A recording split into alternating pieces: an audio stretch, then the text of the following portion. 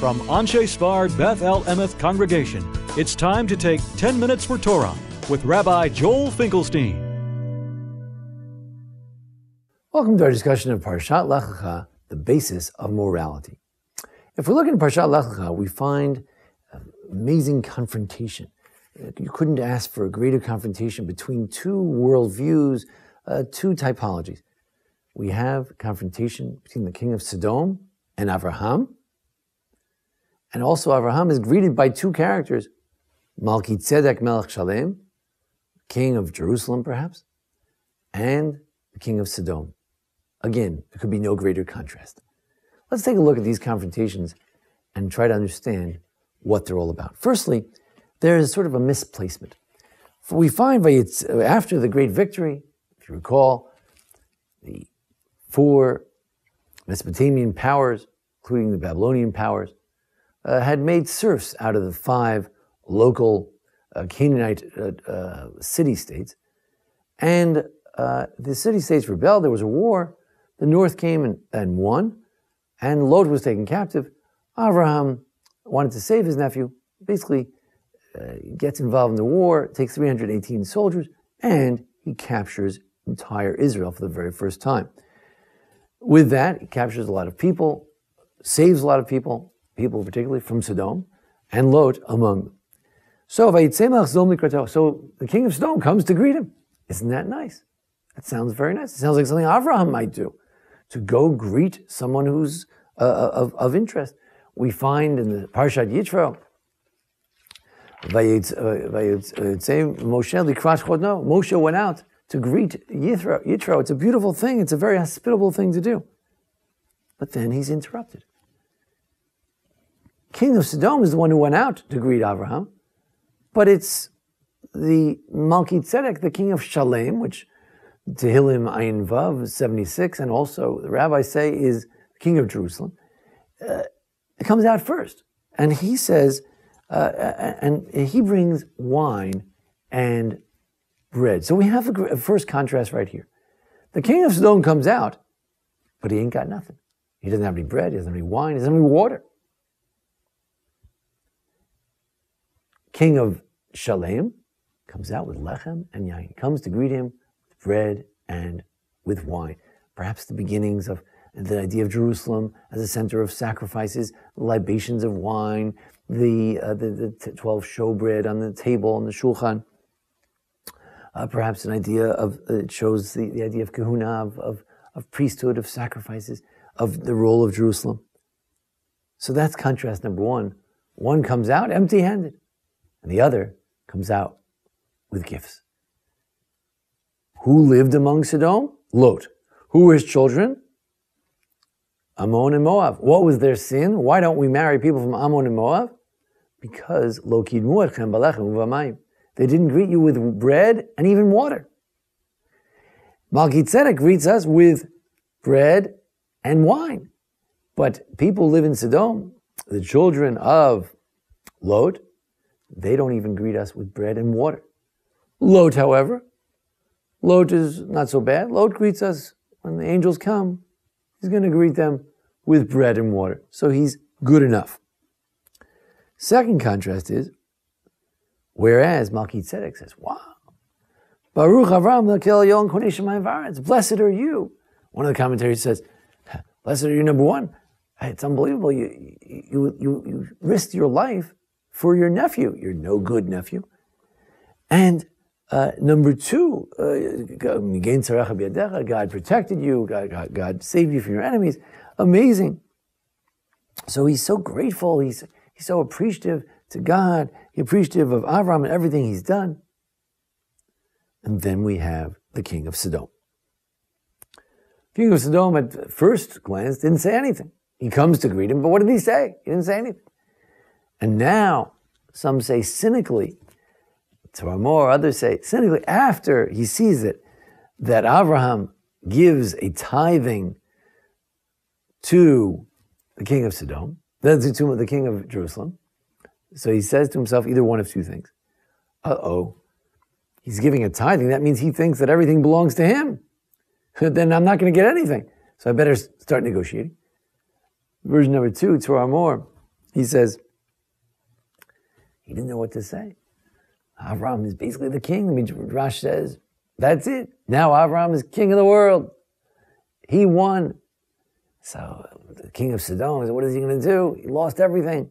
Avraham possesses everything that once belonged to the king of Sodom. What's he going to do? But then he sees that Avraham is a softie. He gives away stuff. So he says, why don't you give me something? Not one word of thanks, hello, nothing. It's only a nefesh. Give the people back. You can keep the stuff. Probably an opening position. Probably was hoping to get the stuff as well. He knows Avraham. But he starts off, it's a deal. In other words, I know you, Avraham. I know you. You're in it for the money. So, tell you what, you can keep the money. I want the people back. I want to be king of Sodom again. I want to have my constituency back. It's a deal. There's no great moral achievement by Avraham. It's a deal. The Midrash points out something else. That in this confrontation of the king of Sodom and Avraham, the king of Sodom could say to him, Avraham, yeah, isn't that nice that you live such a moral life? You don't cheat anybody, steal from it, you're always giving away stuff, so generous. Yeah, that's great. And look who survived the war. Me. King of Sodom, the opposite. Not generous, not gracious, not kind, not giving. I survived too. Survival of the fittest. You don't need to be all the goodness and kindness that you have. It's a waste of your time.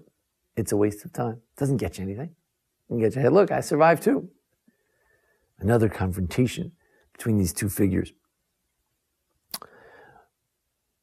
But the Rav Asaf Bednarsh of Yeshiva University in Israel, in a nice compendium of YU Torah in Mitocha Ohel, he says, it's not a coincidence that the king of Sodom is so ungrateful and so immoral, and that Avraham, the king of Shalem, the Malki Tzedek, is so kind and so righteous and so appreciative.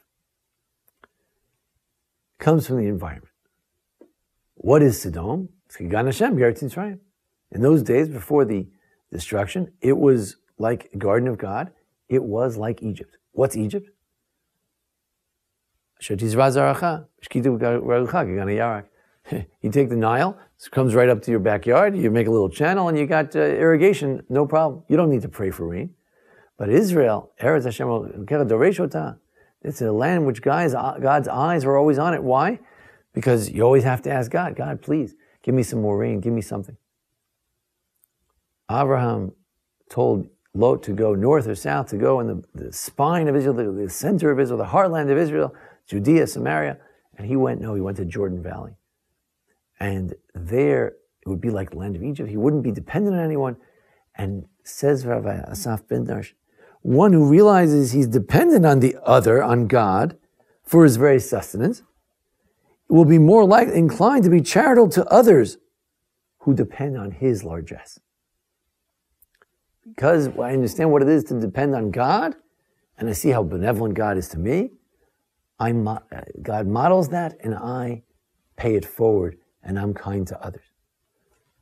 However, Lot and his king, the king of Sodom, by contrast, who feels that he doesn't owe anything to anyone else, who has no gratitude to others, he doesn't feel dependent on anyone, doesn't see the world as a place where God is always giving you. He sees a place where you're entitled. Give me the people, he says to Avraham. Not please, not thank you, just give it to me. Because he's entitled, because that's the way it is. Life just always good. And somehow Jerusalem is really, if Israel is like that, then it makes people more appreciative, more dependent on God. Jerusalem's even more so. It's Matzdik, as Yoshua, everybody there was called Malki Tzedek, Adoni Tzedek, the Yirat Tzedek. Anybody who lives there becomes righteous. It's in the blood. The land of Israel, because of its precarious nature, the troubles all around, the water problems, it makes Israel a place where people are more dependent, and it's that dependence on God that makes us hopefully more generous. You have here the confrontation of Jerusalem and Sodom. Righteousness and stinginess.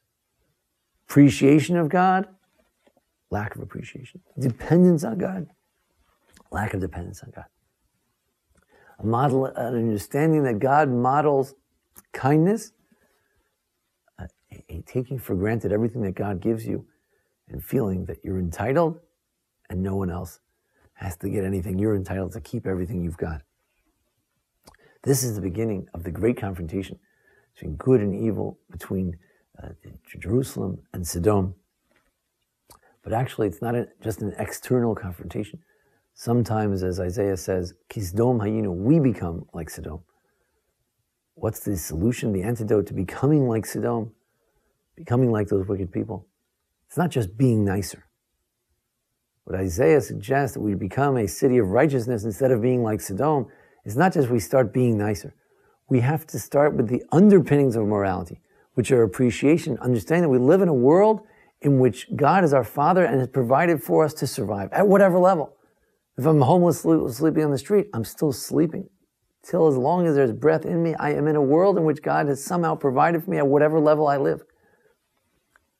Appreciation of that, that's what leads to a sense, that's what the world is, that's what parenthood is, that's what life is. It's a world in which there's giving, there's kindness, there's care, there's thanksgiving, and with that, hopefully, we take that model and we go pay it forward. That we give, we're generous, care about others. That's what we learned here in this parsha, Parshas Lech Lecha. We learned about the underpinnings of morality. Thank you for joining us here at the Anshei Sphard-Beth congregation for a discussion of the parsha. Join us each week for a discussion of the holidays and how-to videos as well. Thanks to Jason Lefkowitz, our producer. Thank you. This has been 10 Minutes for Torah with Rabbi Joel Finkelstein. To learn more, visit asb.org.